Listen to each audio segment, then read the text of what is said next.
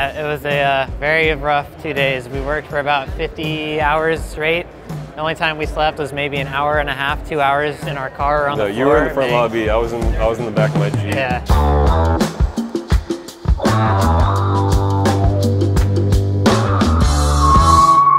Banks built, protected by AMSOIL, with support from RoadsterShop and Nitto.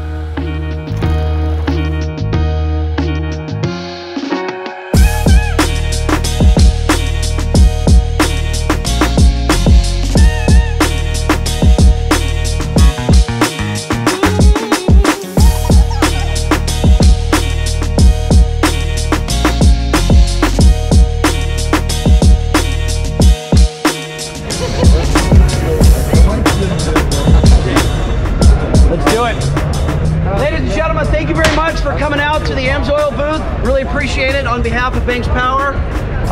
This build, it started as a $1 truck. We paid $1 for this truck, and when you see it, it'll make sense. Ladies and gentlemen, Gale Banks! Yeah. So thank you for showing up, and thank you for watching our insanity for a year. It's been a hell of a go. Like Jay said, it's a $1 truck. They should have paid us the $1 to get it the hell out of there. One phrase, sick and wrong. That's what we've done. This is sick and wrong, and you'll get to see it. So, yeah, Eric, here we go.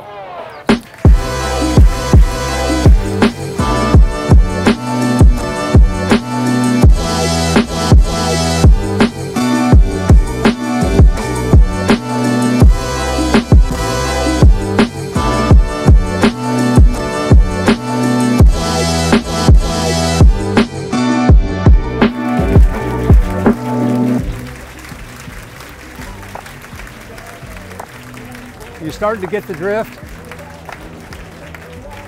And there we go. What we're doing is experimenting with supercharging diesels as part of an engine program, or a crate engine or a turnkey engine program we're doing with the Duramax. We do about 5,000 engines a year into the defense industry and 0 engines a year into the aftermarket. Well, that's just damn wrong. So we decided, okay, let's build an engine that's seriously supercharged. And the Whipple family and the Banks family have been friends for decades. So went to Whipple.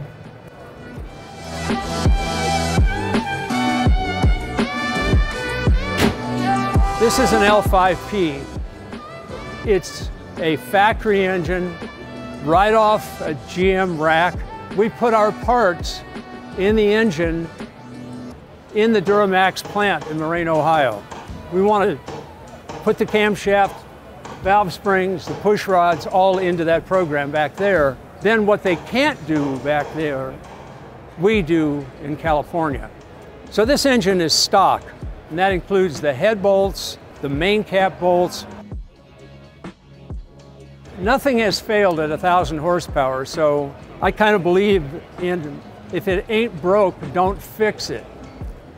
Matt, if you can yes, maybe give us a little insight on the... So you guys can all come up here in a minute and take a look at this, but we've got just tons and tons of custom stuff on this engine. You mentioned Dustin Whipple. Whipple did a full billet 3.8 liter front drive, front entry supercharger. This is the prototype for what will be on our R866SC Banks crate engine. We did a full custom Banks twin ram intake.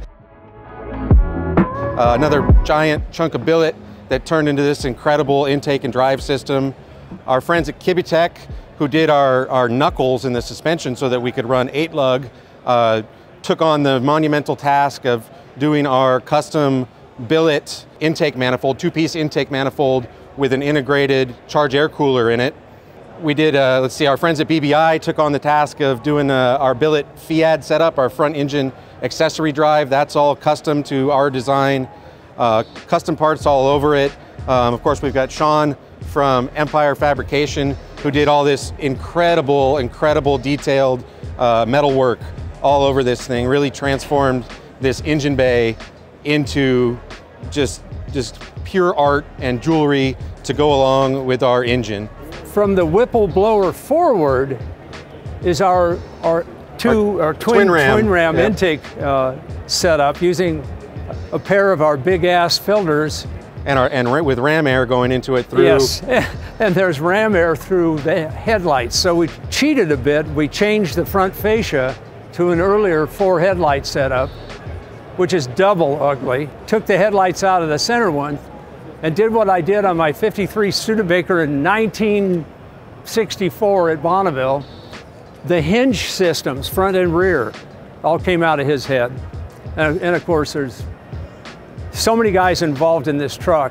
Some of them are here after all-nighters last weekend. We're sitting on a custom RoadsterShop chassis here. Wilwood brakes throughout. The biggest rotors you've ever seen are on this thing, and the biggest calipers. And we had to put giant wheels on this thing in order to fit those brakes. Gale's longtime friend, Jonathan Peace from SPEC Industries, did these crazy custom billet, full billet wheels that move air out from inside in the rotor to the low pressure zone outside. Yeah, so the air enters the center of the rotor on the inside, radiates out of the rotor into the inner perimeter of the wheel. We did something that has never been done in this style. We put fins on the outer perimeter of the wheel to help pull that air through the wheel.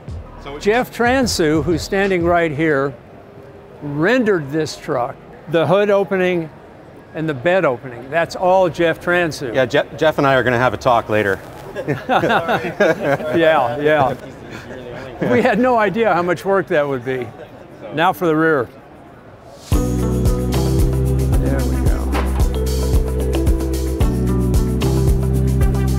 Here we go, tons and tons and tons and tons of hours in this fully custom bed setup here.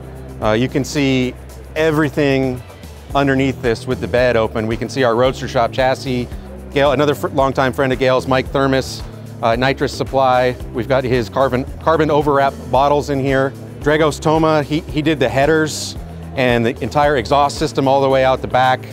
You can really get in here and see the rotors, see our fuel system, our custom carbon fiber QA1 drive shaft, which unfortunately you can't see the full custom Allison transmission tail shaft that we have on this thing that allows us to run a slip yoke on an Allison, which is another thing that's never really existed. So we had to do that full custom. So Clint at ATS Transmissions tackled that, another huge project.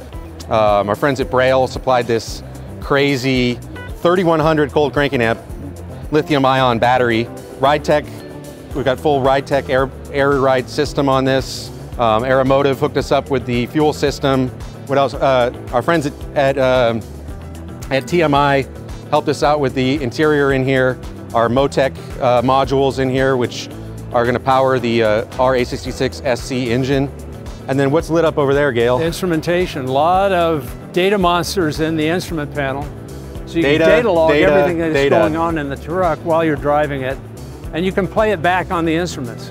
I invite you guys to come have a look, ask us questions. Thank you for showing up. Really appreciate it. There's way more to come in this video series, by the way. And I'll say thank you to all of the people who supported this project. Thanks to you, Gale, for making this a reality. It's been a blast. It's been hard work, but it's been a blast. The speed equipment industry, the hardcore speed equipment industry, is in this vehicle. I mean, dozens of companies, and a lot of them still family owned, which is what we like to do. You know, the third generation, one of the best fabricators I've ever met in my life is standing right here. My grandson, Eric. So, last night he was bleeding out of his eyeballs. You know, two all-nighters in a row. The engine comes out when we get back. It's going to go on the pump, and we're going to develop the engine. All of that all of that will be on video for you. We want to bring you guys into what we're doing and have some fun, because we're sure as hell having fun. So have a look, Thank you guys. Thanks for watching. Thank you.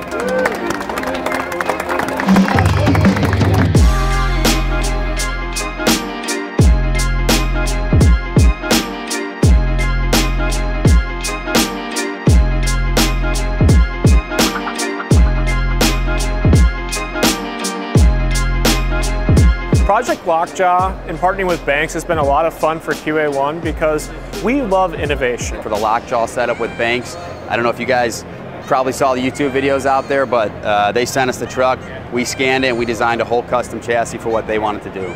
Really worked with Gale and the team at Banks to really create something unique, some different lobes, some unique lobes specifically for that application with its high demand, obviously large boost, large cylinder pressure. We've worked with Gale for many, many years and look forward to continuing that relationship. And when that thing got unveiled, I mean, what a beautiful car. And that's something I kept telling Jay. I was like, there's no half measure you guys do. It is full bore, it is 100% effort, and it is the high quality that you guys are known for. It was one of the coolest engines I've seen at this show, probably at SEMA ever. So thanks so much, Gale, everybody at Banks, Jay, for our long friendship, Jay, and incorporating us on the build for this truck.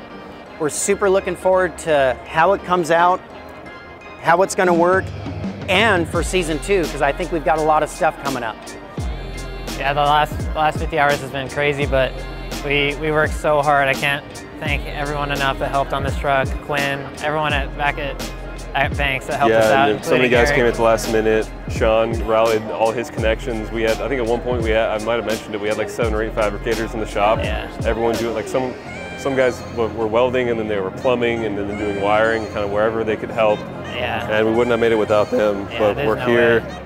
and it's in one piece, so. We did it. I've never felt so exhausted, but I felt it was the best feeling to be accompanied with the feeling of accomplishment getting this here. And I'm so excited, I'm so happy. This is a dream come true to me, and I'm glad to be able to do it besides someone like Eric. We did it. I need some more sleep first though, and then maybe it'll set in. Typically, you see a diesel, it's turbo diesel. Indeed. What made you decide to go with the supercharger Sick versus and turbo? wrong. Okay. This is the Tesla Model S, and we actually... Does Musk know about this? Musk will know about this very soon, yeah.